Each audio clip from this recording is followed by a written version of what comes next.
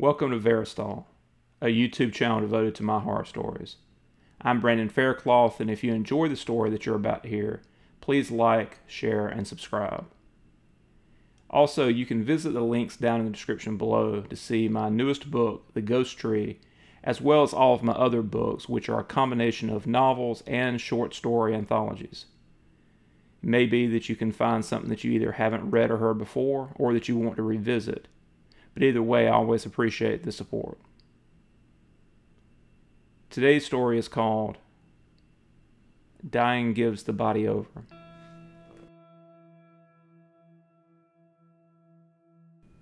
When I was in college, I spent 2 summers working at a local funeral home.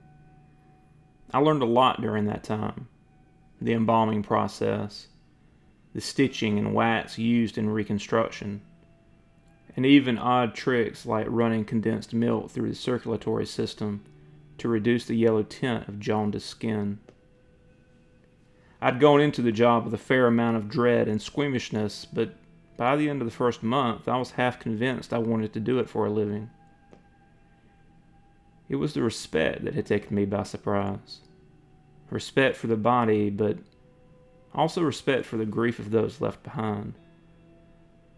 There was such care taken to present this decaying collection of meat and bone in the best light possible. Not because it was still a person, but because it was the last reminder that had been left behind. A reminder of who had been lost and what waits for us all at the end of the road.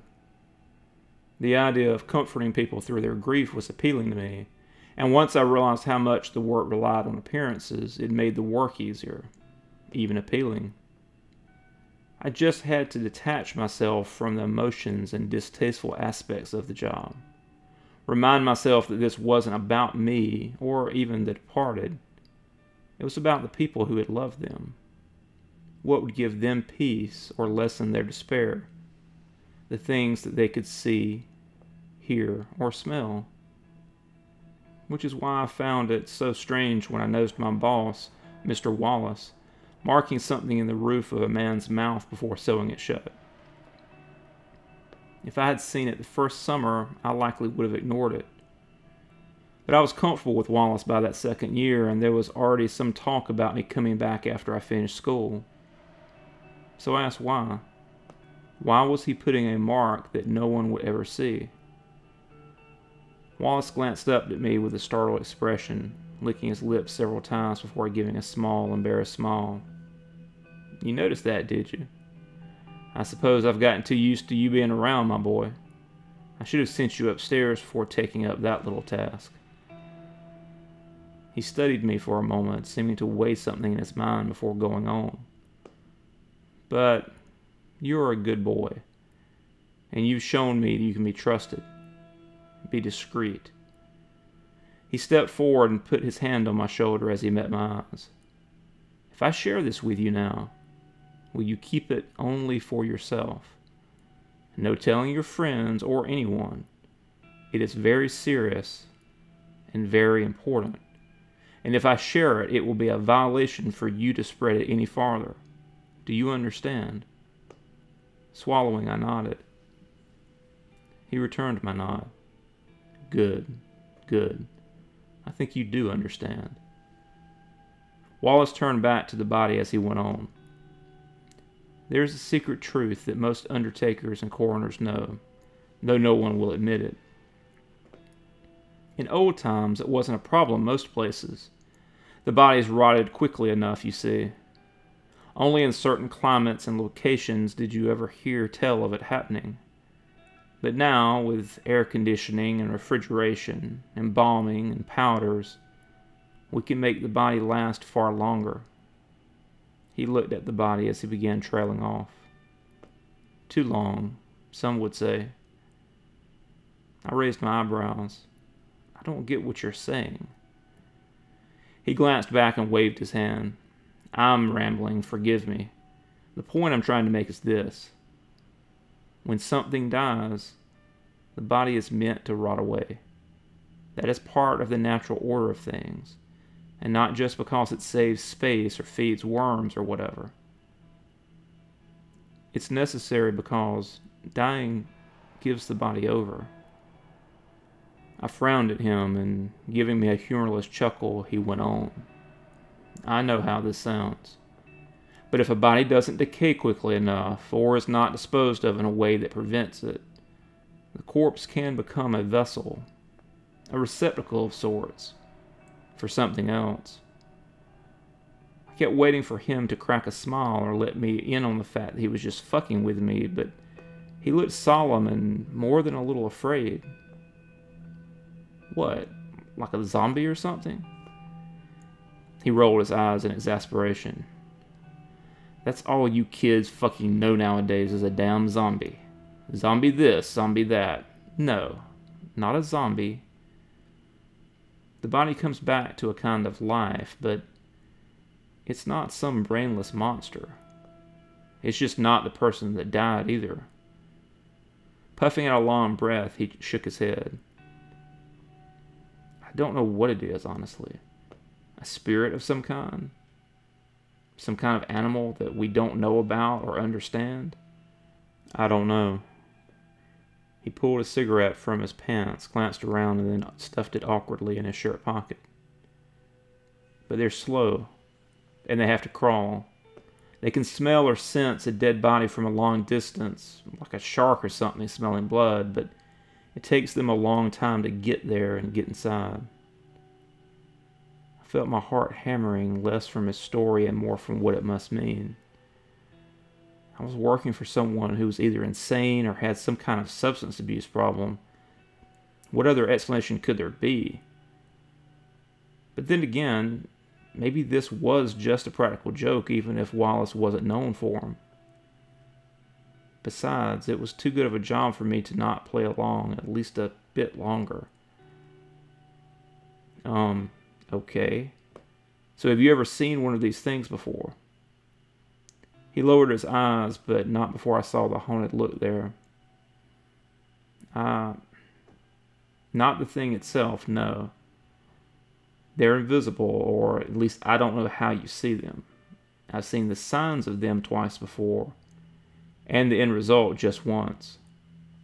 He looked back up. You think I'm crazy. That's why this isn't how you should learn about it. What do you mean? He sat down on a nearby stool, and I felt a wave of sympathy as I watched him. He looked old and tired, and crazy or not, I could tell talking about this was hard for him. Still, his voice stayed steady as he began telling me about what had happened to him 40 years earlier. It's like a weird kind of club, I guess. Once they know you're dedicated, that you're in it as a profession, someone, usually a mentor or a friend, will invite you to help them with a special body preparation. For me, it was my boss, Oscar Lubes. He asked me to stay late one night with a vagrant's body that had come in that afternoon. Those are the ones you have to watch the most.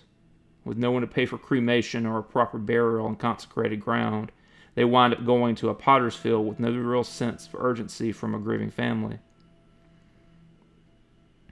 I raised my hand and he stopped for me to ask a question. So this doesn't happen if they're cremated or buried at a church? Wallace shrugged. It doesn't matter if it's a church or what religion blessed it, at least as far as I can tell. It just needs to be consecrated, or the body needs to be so far gone from rot or fire or whatever you have that it's past the point of use. He waved away another question. The point is, I was like you.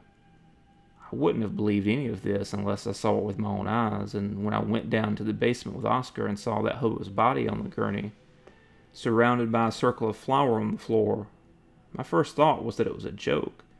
My second was that Oscar had slipped a gear and I needed to find the nearest door out. But he convinced me to stay, to wait with him and watch, said he would explain everything after. So we sat in the corner for 3 hours. He said it shouldn't take too long, as the man had been dead probably 2 days when a railroad cop had found him frozen to death in the back of a supply shed.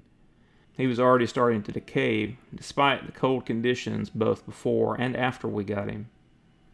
Still, I was bored and sleepy, and while I was getting paid to sit on my ass, I was about ready to call it a night. That's when Oscar grabbed my arm and pointed towards the wide white circle surrounding the body. It was moving, or at least a strip of it was. It was like an invisible hand was flicking the flower this way and that, scattering it as it reached the body at long last. I let out a yell, and Oscar seemed satisfied I'd seen enough.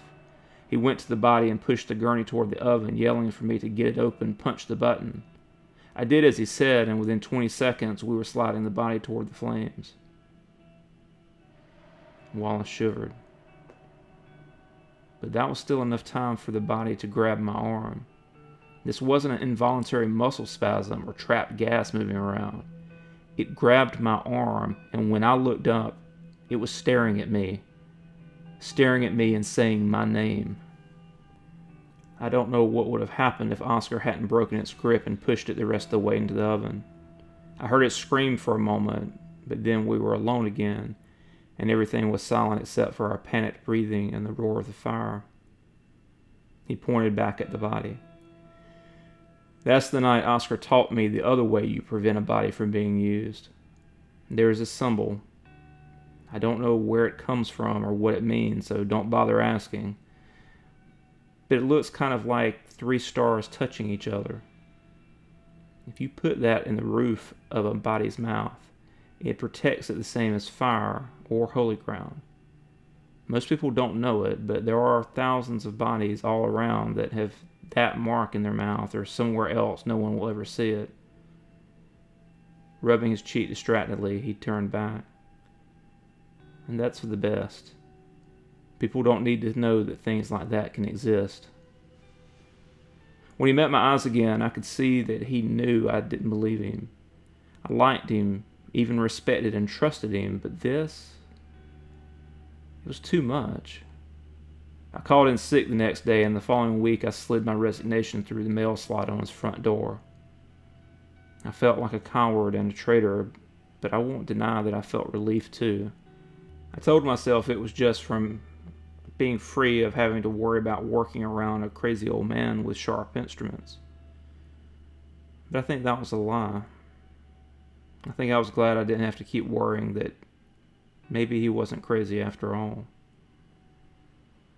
I moved away after college, and 3 years later I was living in a cheap apartment in a bad part of Chicago. I was between jobs, had no money, and while I would have eventually called my family for help anyway, one night in November made me go ahead and ask to come home. I'd been sick with the flu for nearly 2 weeks, and my last fever trip out to get food and medicine had been days earlier. I was low on supplies, but I also felt so bad that I didn't care. I slept most of the time, and in between periods of unconsciousness I shuffled back and forth to the bathroom, occasionally glancing out the window at the street below. A bleak early winter had been sending snow blowing past for the last few days, and though my grasp of time was warped by being sick, I could still see the progress of white, icy banks of snow accumulating around the steps, alleyways, and mounds of trash dotting the sidewalk on the far side of the street. I don't know how long he'd been there when I first saw him, but over my next few trips past the window I kept seeing the same figure, a man sitting up against a red dumpster in an alley right across from my apartment. He never moved, and as hours turned into days I saw snow pile around him until I couldn't see his legs anymore. There was no question that he was dead, and I didn't know what I should do about it.